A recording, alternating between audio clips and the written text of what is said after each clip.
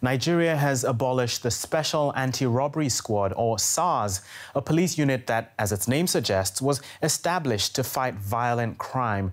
This follows days of protests sparked by a video shared on social media of SARS officers filmed in the alleged killing of a civilian.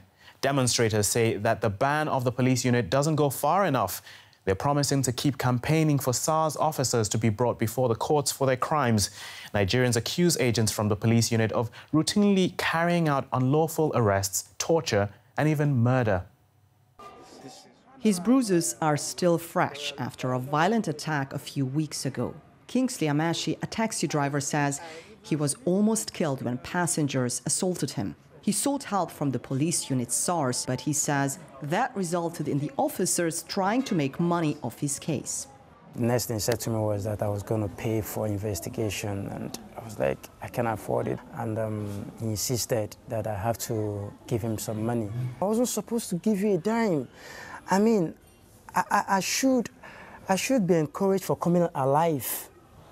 You asking me for money is more like killing me more.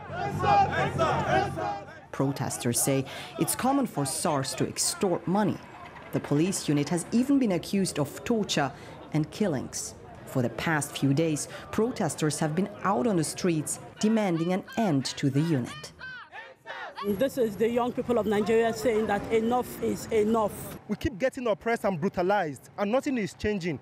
And we have leaders sitting there whose core responsibility constitutionally is to protect the life of citizens. When are we going to matter? We are tired. In Nigeria's most populated city, Lagos, protests usually last only a few days. People here can't afford to jeopardize losing their jobs. But this time the protests have not stopped, not even after Sunday's announcement that the special police unit will be dissolved. A campaign that started online is still very much active, both on the streets and on social media, with people now demanding the release of arrested protesters and justice for deceased victims. But Kingsley Amashi doesn't believe that dissolving SARS will end police brutality in the country. When you put a rotten egg among good ones, just give it a little time. The good ones are not going to make the bad one good. Rather, the bad one is going to make the good ones bad. Let Mr. President speak to Nigerians.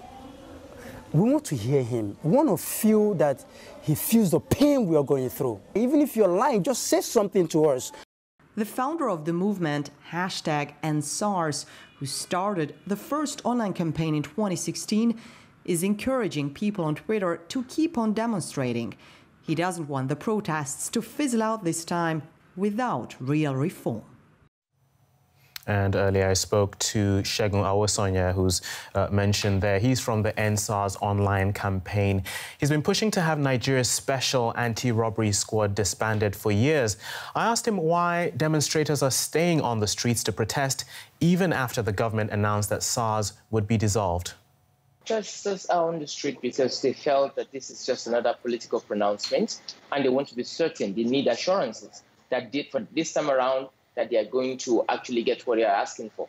For many years, from 2015, we've been hearing about the disbandment of SARS, the dissolution of SARS, and several other things, and it has not materialized on ground. So this time around, they want to be sure that they are going for it. That's why they are demanding for a presidential order in that regard.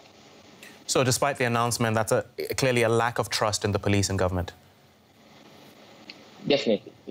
The trust in the police has been waned over the years because of violation of human rights, and also because of many things that has been promised that was never kept. Okay, so if these protests are going on as they are, what would be the measure of progress in these reforms that would get people satisfied? The reforms can actually be felt, not in the immediate, but much later. But for the people, they need to see that police are actually respecting human rights on the street. They need to see that the abuse is actually being abated. But when police says that they have disbanded SARS and they are working on reform, and they want us to believe and they want people to go back home, the same police officers who are trying to curb the protests are shooting at people and killing innocent citizens. So when people see this, it causes them to lose trust in whatever promises that police are making. So that's one of the reasons why it's been doubted. But the reform itself is not the switch, because we're engaging culture. And in order to change what we have today, we need to work at it, and it will take quite a while. But what they want right now are low-hanging fruits, the things that can actually save them. In other words, they want the bleeding to stop so that we can now begin to look at the root cause. And that bleeding that we're talking about is police impunity.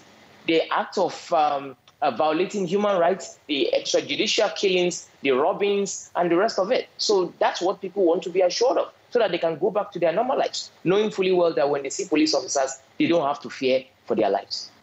Okay, Nigerian police don't really have a good reputation. So what is it about SARS itself that has prompted this outrage?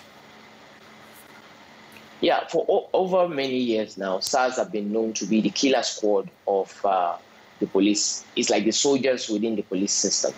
And it was a 28 years old ad hoc program that had been called cultured in impunity for quite a while due to institutional neglect or dereliction. But over the years, people have been keeping quiet about the abuses and all until the pattern became a culture. And now they tell you to your face that I'm going to kill you and nothing will happen. And they actually keep their promises. So people now, with the advent of social media, people are now getting bolder to report these crimes and to escalate. And that's where people, citizens and civil society organizations started engaging and started blowing the whistle on this. That was Segun Awosonya of the End SARS campaign talking to me from Abuja.